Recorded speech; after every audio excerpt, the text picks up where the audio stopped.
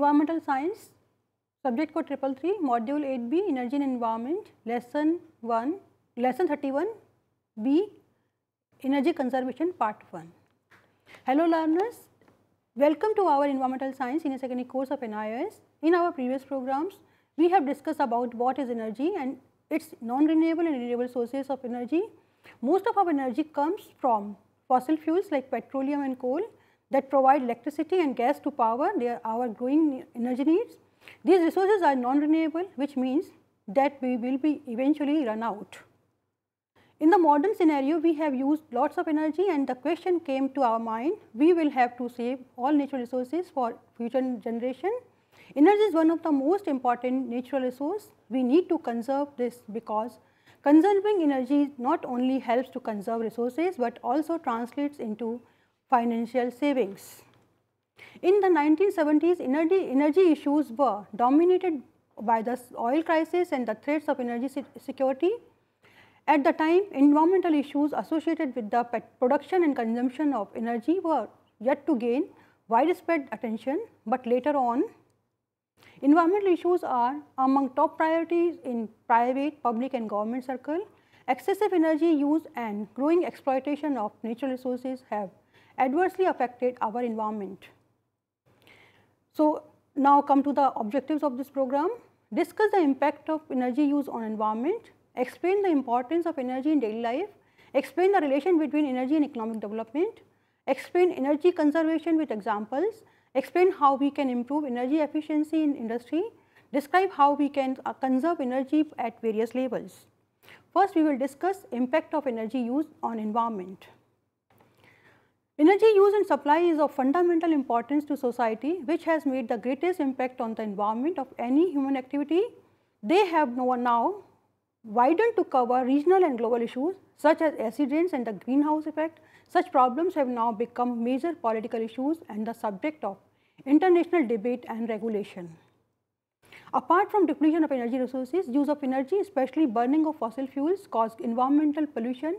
Burning of fossil fuels emit greenhouse gases that cause global warming.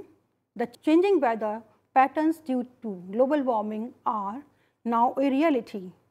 The impact of global warming has already created an alarming situation and will soon become disastrous for the entire earth, including the living creatures that have made this earth their home. We should better be cautious and aware to this to save our planet earth. To sum up, therefore, the impact of energy use on the environment has been twofold: depletion of energy resources and pollution of environment from emission of greenhouse gases from burning of fossil fuels. This is all about impact of energy use on environment. Now we will discuss about importance of energy in daily life. In an average home, for almost all type of activities like lighting, cooling and heating the house, for cooking, for running televisions, computers and other electrical devices, energy is used. From the time you wake up to the time you go to sleep at night, energy has affected your life. Energy is important in everyone's life, whether you notice it or not. Without it, people would have a hard time waking up and an even harder time getting anywhere. Energy is important whether it's solar energy, mechanical energy, nuclear energy or the energy your body makes that allows you to talk, move and walk. These are the tasks that we normally do that involve energy and that we could not do without it. When you will probably pass a traffic light on your way to school or off workplace, and that is powered by electricity. Without the traffic light, cars will be going all over the place and crashing all the time. Traffic lights help to manage the chaos.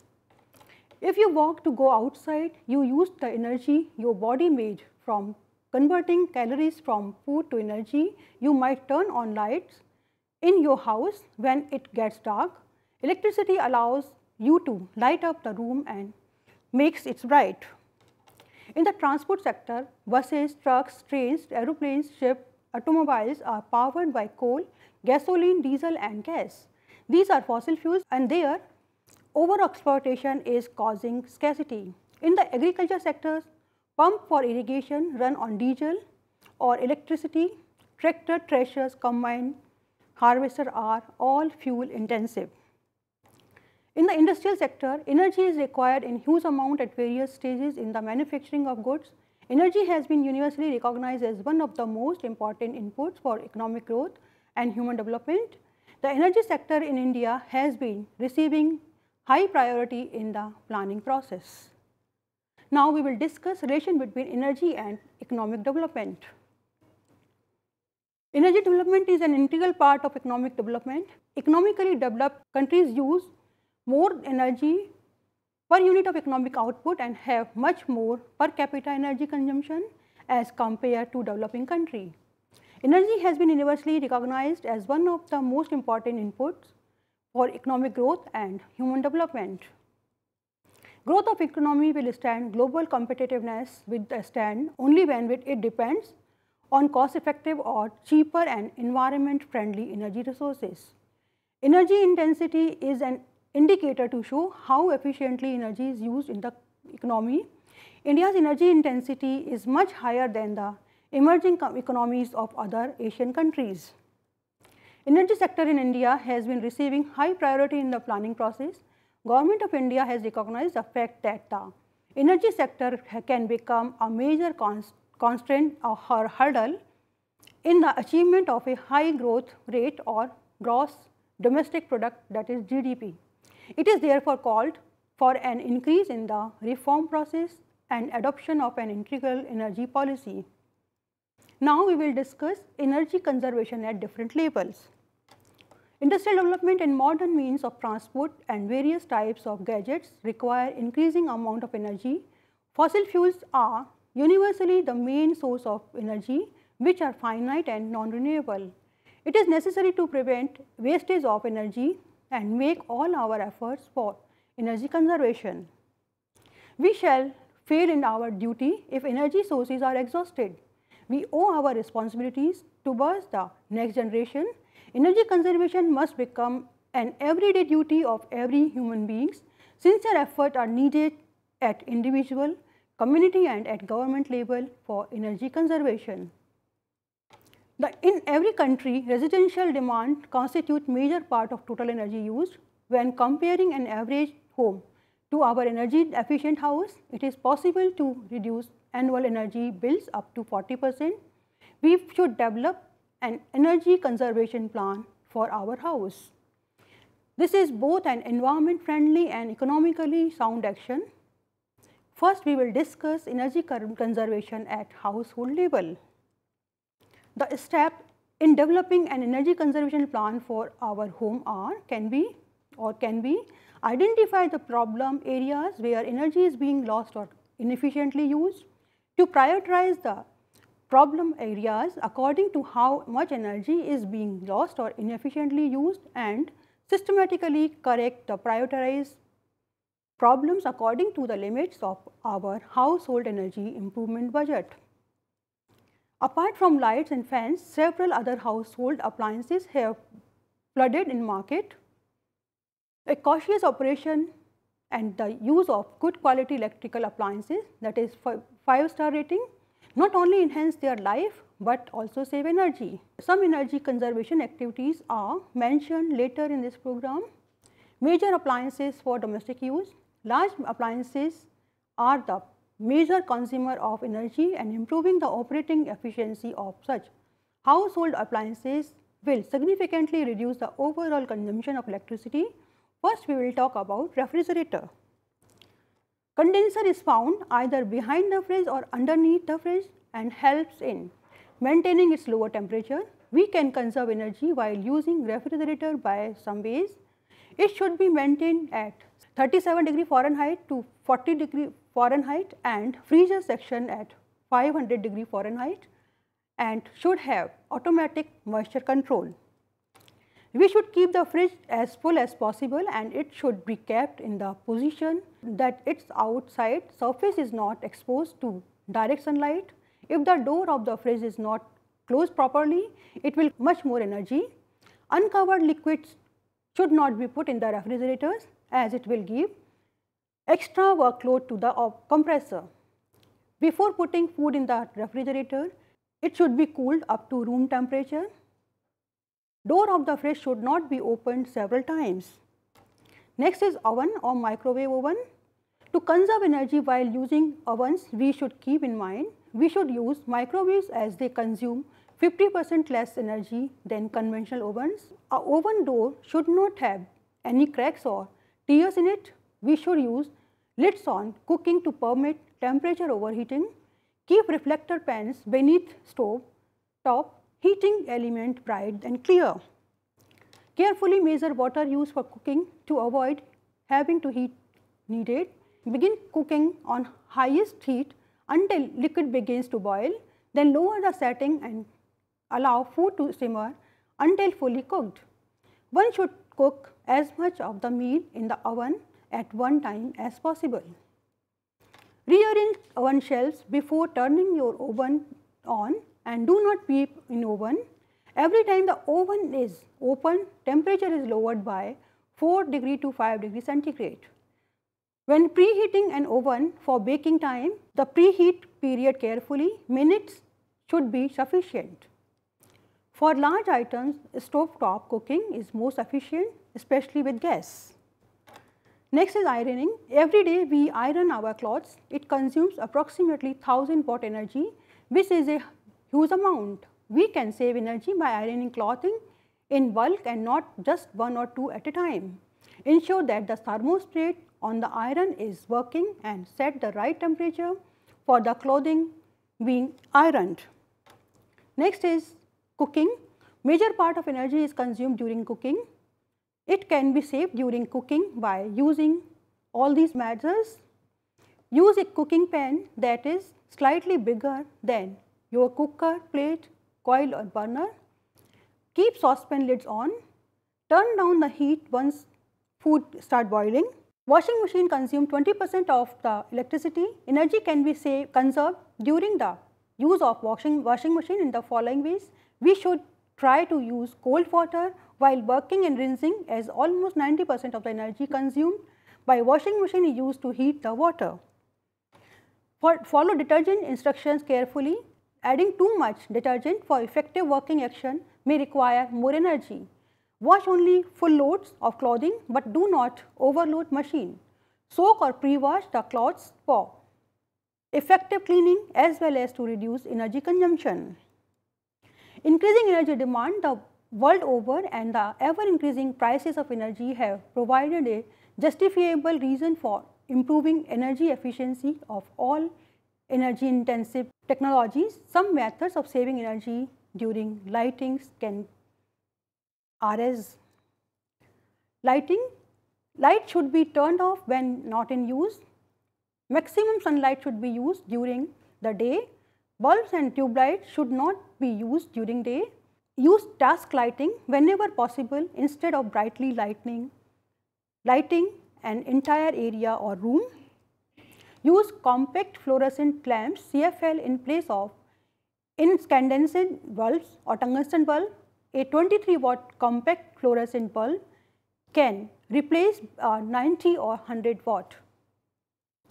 Use dim light in galleries, lobbies, balconies, etc. Do not keep computer, TV, tape recorder, music system in standby mode. Do you know that how much electricity you can conserve by turning off the TV instead of keeping it on standby? You can save 70 kilowatt hour per year. Geysers consume the maximum amount of electricity. Thermostat can be set to a lower temperature, that is 45 degrees centigrade to 50 degrees centigrade. Lamps should be put in those corners of the room where they can reflect many light surfaces instead of one. Use dimmable bulbs whenever possible. With the growing awareness about the depletion of global energy reserves and adverse environmental impact of energy use, now efforts are underway to develop energy efficient machines and technologies to reduce energy expenditure and to minimize environmental hazards. Some steps can be taken. Use ISI marked appliances and equipments. Substitute bulbs with tungsten filament lamps. CFL and LED should be used as they use comparatively less electricity and last longer. Electric geyser can be replaced by gas geyser to save energy. Some other methods by which energy can be saved are: adjust the flame of cooking gas appliances so that the flame remains blue, not red or yellow. Shut down computers when not in use. Select appliances with time limited shut off switches. Replace aging old appliances, TV, VCRs and record players when needed with energy efficient models. A huge amount of energy is wasted in cooling. Some cooling measures can be taken to conserve energy. We should open windows at night to bring cool air inside. Windows should be closed during daytime. West facing windows should be shaded. A whole house fan can be used to draw cool night air into the house. An evaporative cooler should be installed. Use room air conditioning only where needed and install energy efficient models. Cooling in air conditioned houses should be maintained at 25° Fahrenheit. Regular cleaning of filter in air conditioning systems and cleaning of condenser conserve energy. So, this is all about energy conservation at household level. Energy conservation is a very sensitive issue throughout the world. In a society where money and especially saving of financially advantageous options are available to us, we should follow some measures to reduce energy consumption. Now, we will discuss about how can we conserve energy at community level. All necessary lights should be turned off, especially when conference room etc. are not in use. Energy usage should be minimized during peak demand hours. Set computers, monitors, photocopiers and other business equipments to their energy saving mode. Turn them off during long idle hours such as lunch breaks. Skylight should be used for warehouses. Ensure that offices having air conditioning have proper windows and all doors are closed when the air conditioner is in use. Alternative resources, that is renewable energy resources, should be used in place of non-renewable energy resources. Energy audits of home, buildings, hotels and factories should be done at regular interval. Demonstrating a project involving the introducing of appropriate renewable solar technologies at the community level, like solar pumps for water purification and irrigation of lawns, playgrounds, gardens, community center, as well as solar energy for cooking and heating should promote it. Projects involving wind generated energy for community and municipal needs should be demonstrated to the whole community. Demonstration of biogas programs is also required to tell people for the efficient use of it. Collaborative community or academic research and development in order to produce low cost sustainable energy option should be given priority. Environment friendly public transport system should be promoted to reduce the use of individual motorized transport. For a single purpose, minimum number of vehicles should be used. It will be also helpful in reducing carbon dioxide emission. We require energy for all kinds of work, cooking, lighting, cooling, transportation, etc. But often the amount of energy which we use in comparatively much less than the amount of energy which is wasted. As the energy sources are fast depleting, it is necessary for us to save energy at the community level. Used installation of photoelectric control or timers should be used to make sure that outdoor lighting is sufficient during the day. Open area or yard areas lightings should be switched off after sunrise and again switched on only after sunsets. Tube lights in common areas and staircase landing should be reduced and twin tube light should be replaced by one tube light. Number of electrical lighting points could be reduced to 1 point per room. All additional fittings may be removed permanently or switched off. Elevators or lifts should be used for going up beyond 3 floors, and for coming down usage of lifts may be reduced. Whenever 2 elevators or lifts are provided in a building, only single should be operated during non-peak hours. Do not allow children to play with elevators. Environmentally sustainable transport will promote more mileage, less pollution by GHG gases. Water pumps should be switched off during non-peak utility hours. Conservation and sustainable use of water bodies including watershed, river barriers and coastal zones will be helpful in the energy conservation at community level. Training program about energy efficient repairs should be organized to conserve energy at community level. Advocacy to remove subsidies to inefficient and polluting sources of energy should become essential. Locally manufactured improved cook stoves should be introduced to reduce charcoal fuel consumption. Energy consumption is the practice of decreasing the quantity of energy used. It may be achieved through efficient energy use, in which case energy use is decreased by achieving a similar outcome or by reduced consumption of energy services at different places such as factories, business centers, transportation sector and construction activities. It can be saved by the several ways. At factories and business centers including shops, we can audit. First we will take auditing. Regular monitoring and audit of energy consumption results in energy conservation. Second is process modification, means replacement of old and more energy consuming processes by the new energy efficient processes. Old factories should now employ process modification.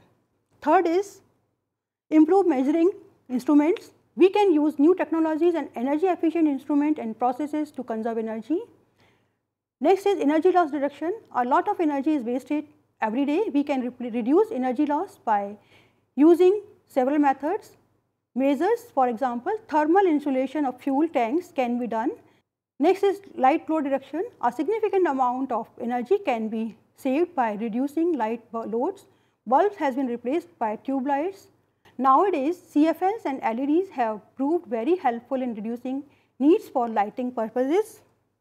Transportation includes all vehicles used for personal or freight transportation. Do you know of the energy used in this sector? Approximately 65% of consumed by gasoline powered vehicles, primarily personally owned. Diesel powered transport, that is train, merchant ship, heavy trucks etc. consume about 20% and air traffic consumes most of the 15%. Conservation in transport sector, energy can be conserved in transportation by two ways: reduction of fuel consumption, fuel economy, maximizing behavior.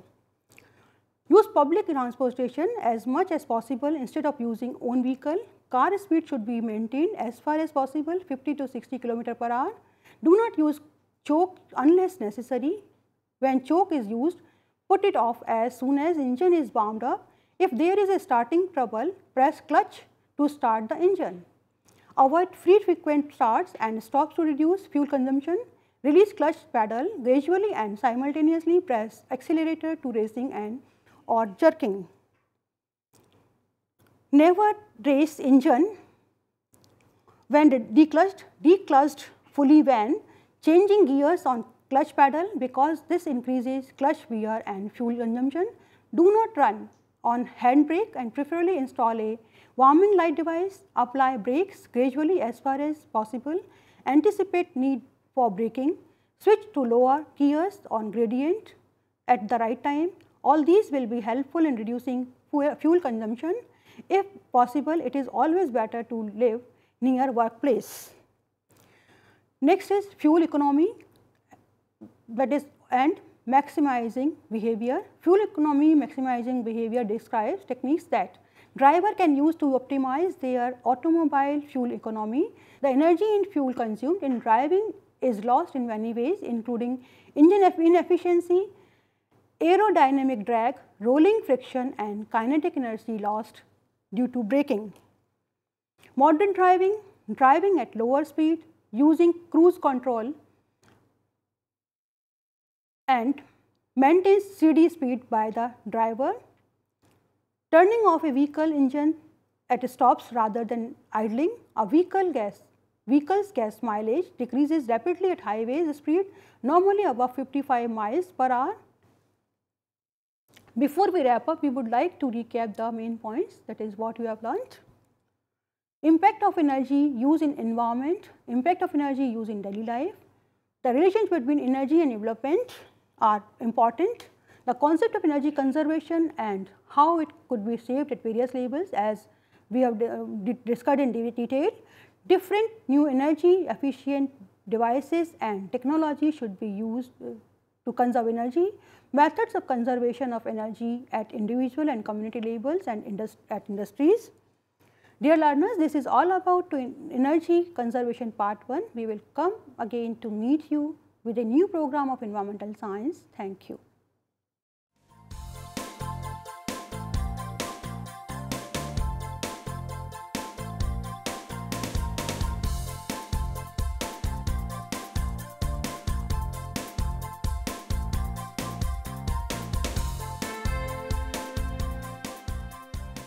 घर बैठे पाएं राष्ट्रीय मुक्त विद्यालय शिक्षा संस्थान यानी NIOS में एडमिशन, वो भी एकदम आसान तरीके से, जिससे शिक्षार्थियों को होगी समय और धन दोनों की बचत। NIOS से शिक्षा कभी भी कहीं भी। शिक्षार्थियों, क्या आप जानते हैं NIOS में एडमिशन लेने का सरल और सुगम तरीका, जिससे शिक्षार्थियों को ऑनलाइन प्रवेश लेने में सहूलियत मिलती है। NIOS में प्रवेश की प्रक्रिया पूर्णतया ऑनलाइन है। शिक्षार्थी घर बैठे इंटरनेट द्वारा प्रवेश के लिए सबसे पहले NIOS की वेबसाइट www.nios.ac.in पर लॉगिन करें। अपना ईमेल आईडी और पासवर्ड डालकर अपना पंजीकरण करें। पंजीकरण के बाद लॉगिन करने पर ऑनलाइन प्रवेश हेतु आवेदन पत्र खुलेगा। आवेदन पत्र को निर्देशानुसार भरें और प्रिंट आउट लें। इस प्रिंट आउट पर अपनी फोटो संलग्न करें। ऑनलाइन प्रवेश के लिए शुल्क हेतु भुगतान के तरीके हैं: क्रेडिट कार्ड के द्वारा, डेबिट कार्ड के द्वारा, राष्ट्रीयकृत बैंक के ड्राफ्ट के माध्यम से, जो कि सचिव NIOS नई दिल्ली या नोएडा के पक्ष में देय हो।